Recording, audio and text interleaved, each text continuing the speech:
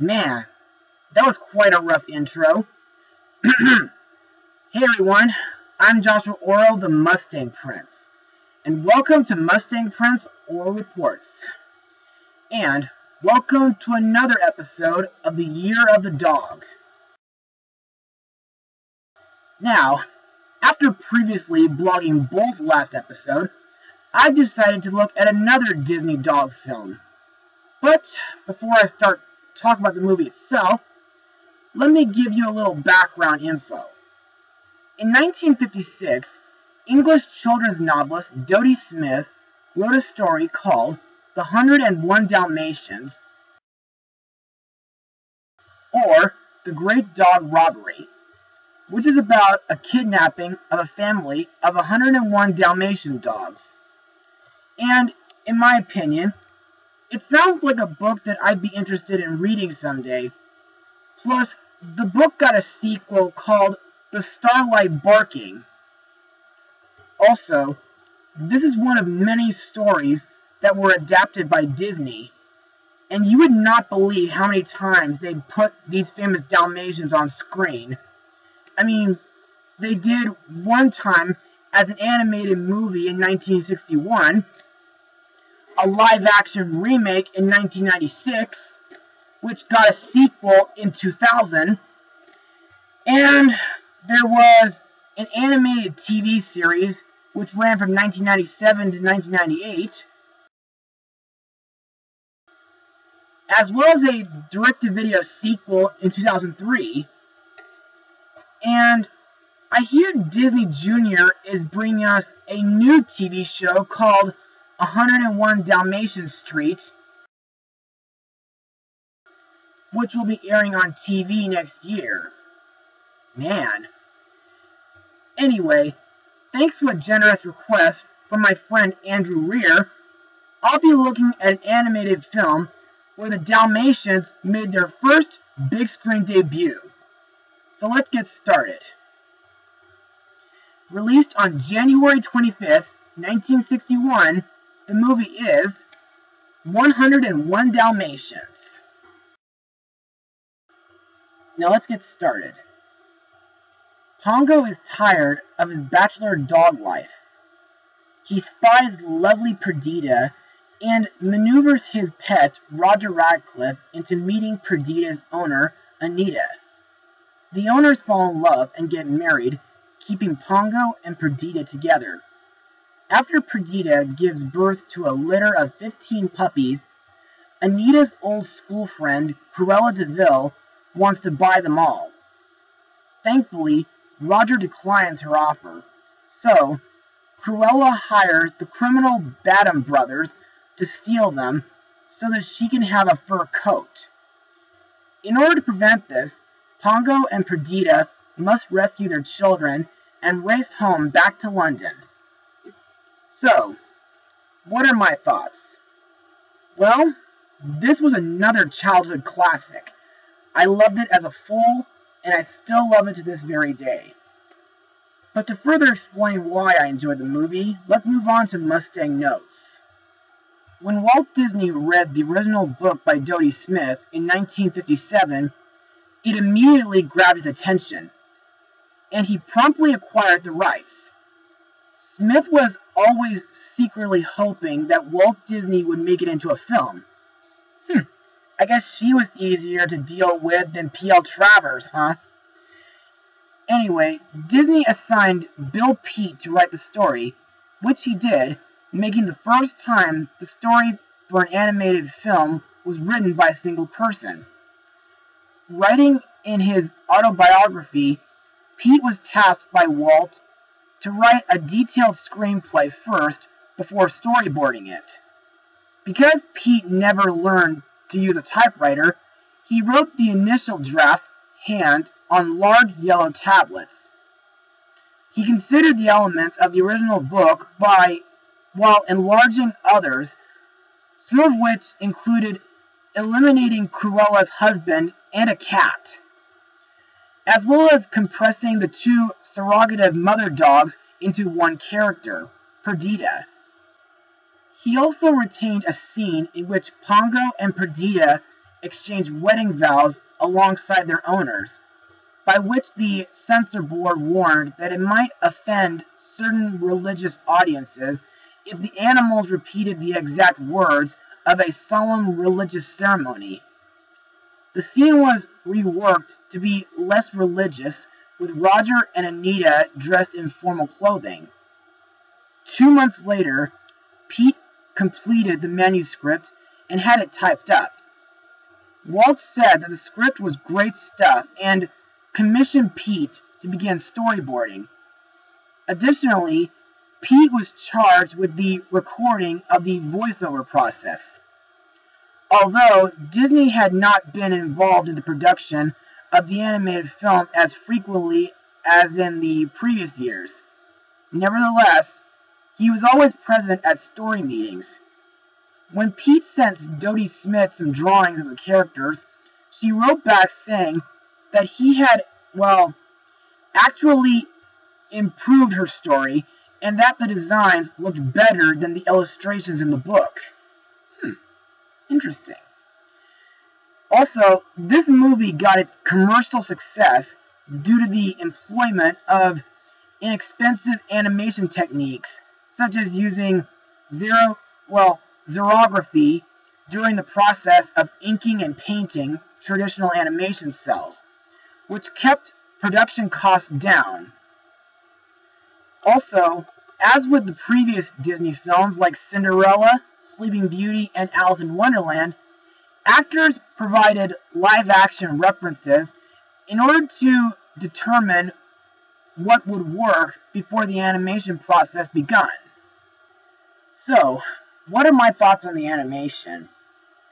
Well, it's classic Disney animation, so there's nothing to complain about here. Also, in my opinion, I think it must have been hard for Disney to draw and animate that many puppies. Plus, there's a scene involving Sergeant Tibbs hanging from a window, which was recycled from Pinocchio. And there's a shot that was recycled from Peter Pan, which happens to be a shot of Big Ben. Speaking of which, I know you guys have heard me say this many times on my show, but I can't believe it's been 8 years since I went to London with my family. Also, a while ago, I discovered on Google that Suffolk, the place where the puppies were located, isn't that far from London. You see, it takes about 2 hours to drive there, so imagine how long it must have taken for Pongo and Perdita to get there on foot. Now, the scenes in this movie that I thought were very memorable was the Twilight Bark, as well as a few chase scenes between Horace, Jasper, and Sergeant Tibbs.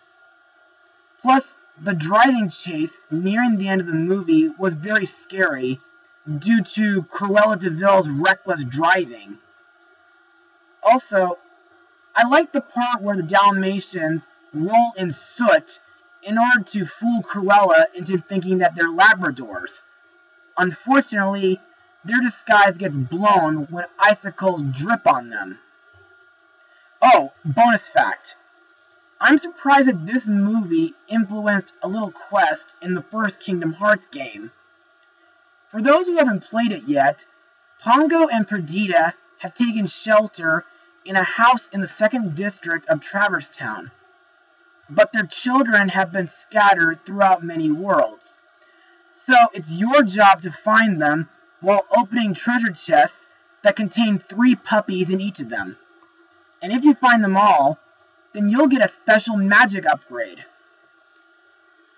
Also, while this movie does feature a few songs in it, I cannot consider it a musical. But anyway, in my opinion, the Canine Crunchy song is, well, a pretty cute commercial song. And I like Roger's Dalmatian Plantation song at the end of the movie, which foreshadows the Ratcliffe's future country home. But the best song in the movie, in my opinion, is the villain song, Cruella De Vil. While it's not really sung by the villain per se, I really think the instrumentals and the lyrics are great when it comes to describing Cruella before we even see her. Plus, I like the parts where Roger plays different instruments throughout the song, like a piano, a trumpet, and a trombone. Now let's talk about the characters and the voice actors who brought them to life. Let's start with Pongo, voiced by Rod Taylor, who sadly passed away 3 years ago. Now, Pongo is a laid-back, playful, and a pretty, silly Dalmatian, but he's extremely loyal, and he took note on Roger's loneliness as a songwriting bachelor, thus making it his mission to find him a suitable companion. Pongo is also shown to be very intelligent, tactical, and stealthy. With his wits, he was easily able to outsmart the cunning Cruella De Vil and her bumbling henchmen. Next we have Pongo's mate, Perdita, voiced by Kate Bauer. Perdita is a beautiful Dalmatian, and she is very well-mannered, and she's very elegant and radiant, which makes her a complete foil to Pongo's goofy nature. She's also rather stern and appears to be a tad more prominent when it comes to disciplining her children, as well as the rascally Pongo.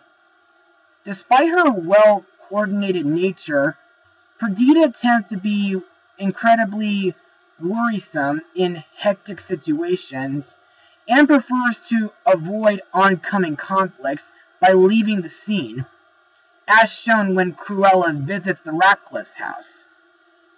On the other hand, Perdita is a fierce warrior and will jump into battle when the situation calls for it. Next we come to Pongo and Perdita's puppies, voiced by Mimi Gibson, Barbara Baird, Mickey Maga, Sandra Abbott, Mary Wicks, Barbara Luddy, and Ricky Sorensen. Now, some of the puppies who stick out the most are Lucky, who loves watching TV and is portrayed as a troublemaker, Rolly, who is always hungry and is shown as pudgier than the rest of the puppies, Patch, who's an aggressive puppy who loves the Thunderbolt TV show and has a spot on his eye, Penny, the only puppy not named for her appearance or habits, and Freckles, who has a pattern of spots over the bridge of her nose, resembling freckles on a human child. And she's shown very tired, or she's shown asking many questions. Plus, I'm glad that Pongo and Perdita adopted the other 84 puppies that Cruella kidnapped. Next we have Pongo's pet, Roger Radcliffe, voiced by Ben Wright, whom, after this movie, voiced Rama in The Jungle Book and Grimsby in The Little Mermaid. Now, Roger works as a songwriter and later became rich when creating a song about Cruella De Vil. Plus, I like the part where Roger saved Lucky from his quote-unquote death by rubbing him. Next we have Roger's wife, Anita, voiced by Lisa Davis. In my opinion, Anita is beautiful, kind, and smart. She's also shown to be devoted to her husband and loving towards Perdita, Pongo, and their puppies. Plus, it's hard to believe that she and Cruella were childhood schoolmates. Next up we have Nanny, voiced by Martha Wentworth, who would later voice Madame Mim in The Sword and the Stone. Nanny is very maternal and fussy. she deeply detests Cruella. I mean, who wouldn't hate her? And she has no patience for teasing. Plus, she's very attached to the puppies as if they were her own children. But, unfortunately, Nanny is worthless in a crisis, except when she gives out the alarm. Next up, we come to our villain, Cruella De Vil, voiced by Betty Lou Gerson, whom I talked about in my blog of Cats Don't Dance.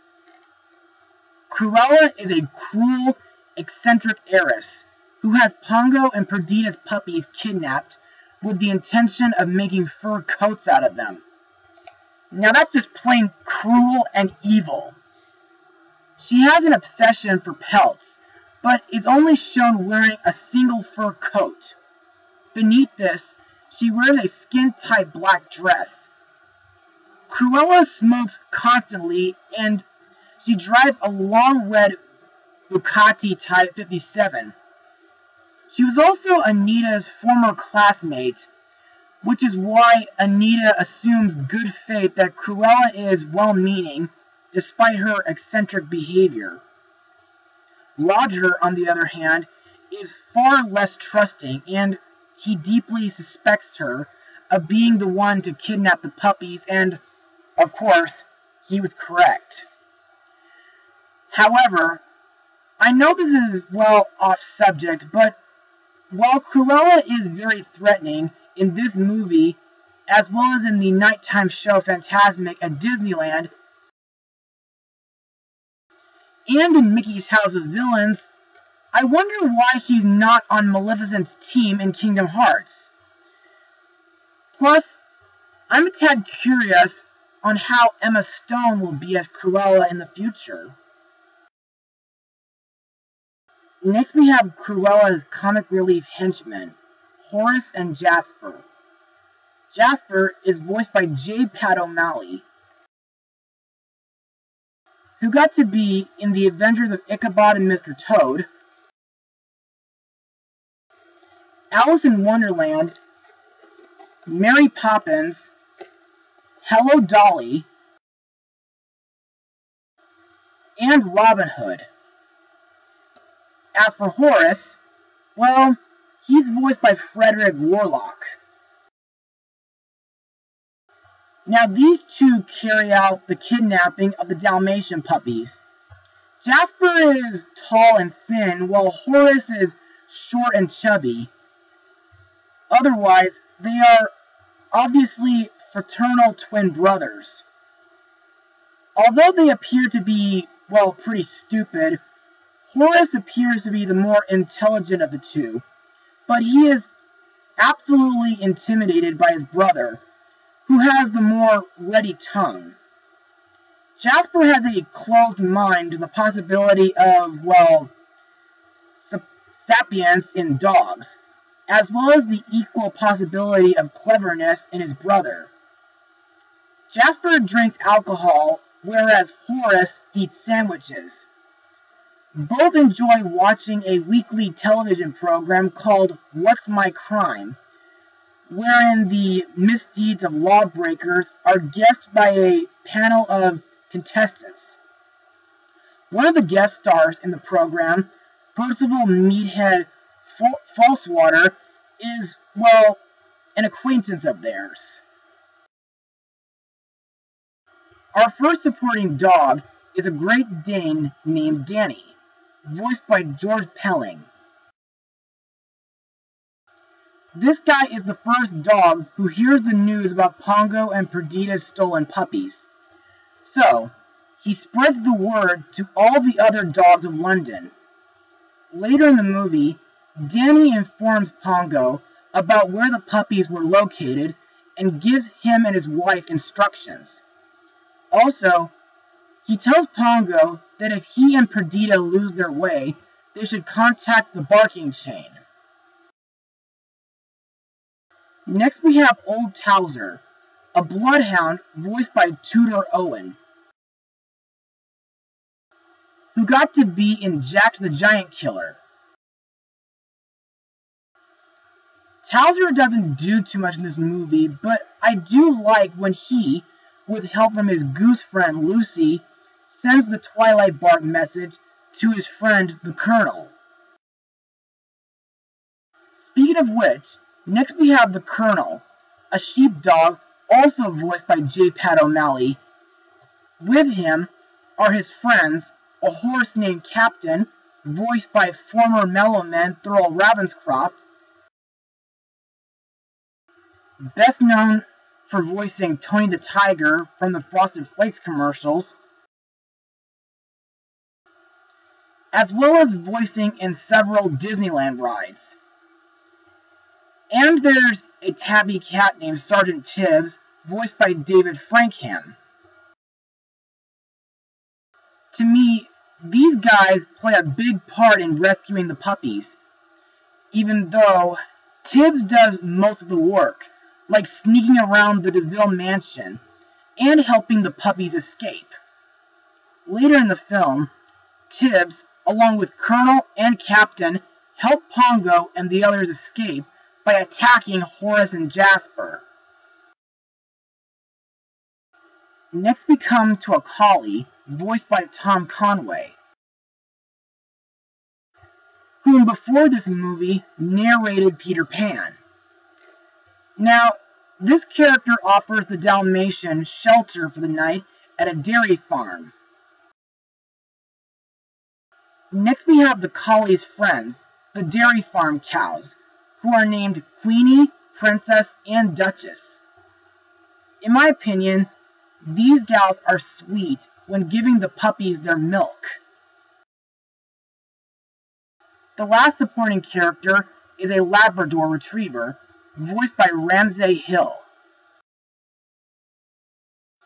This character aids the Dalmatians in getting back home to London by arranging a ride in a truck driven by his owner. And now, let's move on to my final words. Overall, 101 Dalmatians is a classic dog movie to come from the House of Mouse. The movie is fun and humorous. Pongo and Perdita are wonderful parents, and I'm glad they adopted the other stolen puppies. Roger, Anita, and Nanny are memorable and supportive to the Dalmatians. The supporting characters like Danny, Towser, Colonel, Sergeant Tibbs, Captain, the Collie, the dairy cows, and the Labrador are great when assisting the Dalmatians. And the villain, Cruella De Vil, is really nasty and truly deserves to be among one of the most threatening villains in the history of Disney. If you folks haven't seen this movie yet, do so, and I'm sure you and your children will love it. I give this film a 99% out of 100. Well, that's it for today, everyone. Be sure to join me again next time as we move away from Disney and head on over to Nickelodeon to take in a room at a hotel for dogs. Mustang Power.